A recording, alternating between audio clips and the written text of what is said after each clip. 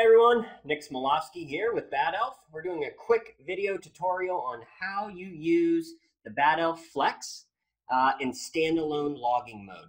You're going to see there are two ways to go about doing this. You can use the Flex itself and the on-screen buttons, or you can use the Bad Elf Flex app from your smart device. That can be Android or iOS. Okay, and so today we're going to be looking at, again, how to do a standalone logging point. So for this option, we're going to go ahead and jump into the Bad Elf Flex app. Note that I am already connected to the Bad Elf Flex via Bluetooth and that I am getting a GPS lock. I'm also in what we call extreme accuracy mode. Okay, so I'm going to go ahead and share my screen, so just bear with me for 1 second. And you should now be able to see the actual Bad Elf Flex app. You'll notice that there is a logging set of buttons here, 3 down in the middle. So if you click logging, you can see that you have a lot of options. You can click the log instant point and you can enter the name, or it'll sequentially iterate. I'm going to click OK.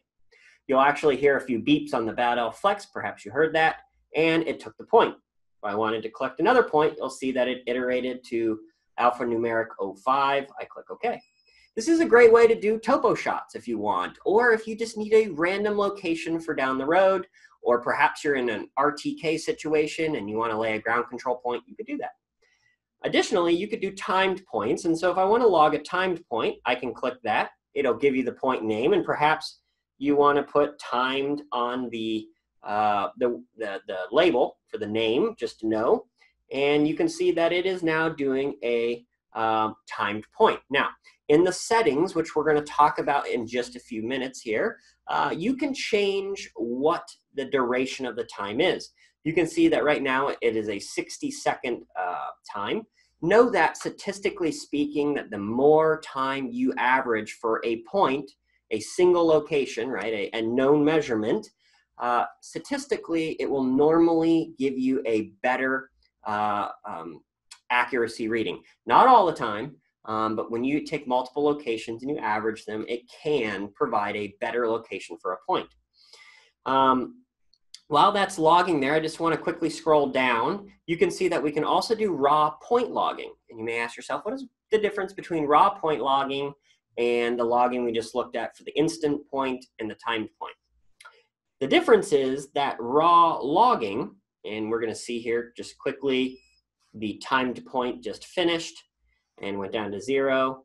And then you can, we can continue here. So the raw point is actually the raw GNSS data that is collected that you can utilize to post-process with solutions such as Opus, provided by the US government, or the software RTK lib or library.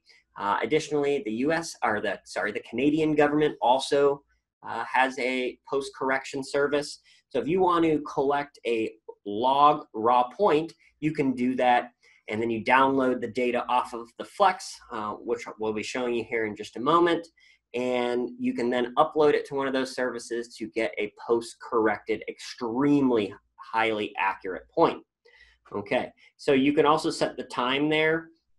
One thing to note, there are two things called rapid static collection and static collection. In the world of surveying, rapid static means 15 minutes.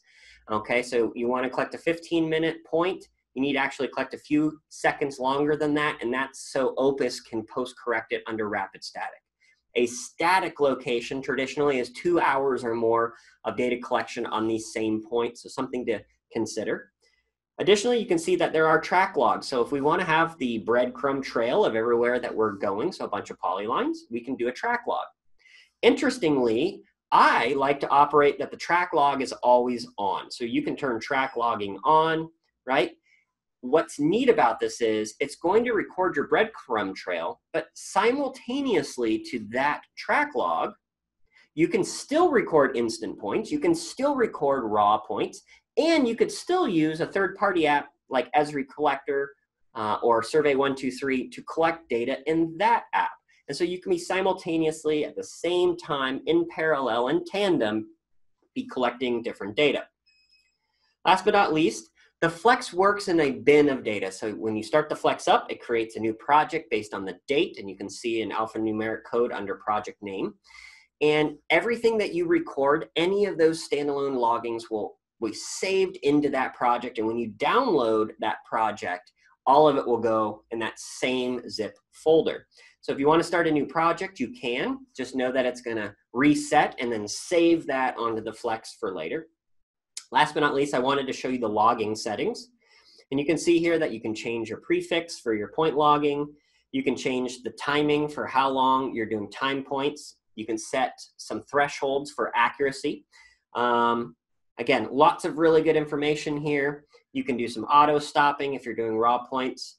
You can also, again, change the Rhinex header configuration. And so the file that gets downloaded, depending on how you want some of that laid out, we can also change that as well. So hopefully this very quick video tutorial will get you off and running with collecting logs or standalone logging, or what we call standalone data collection, right? You can use the Bad Elf Flex to do this.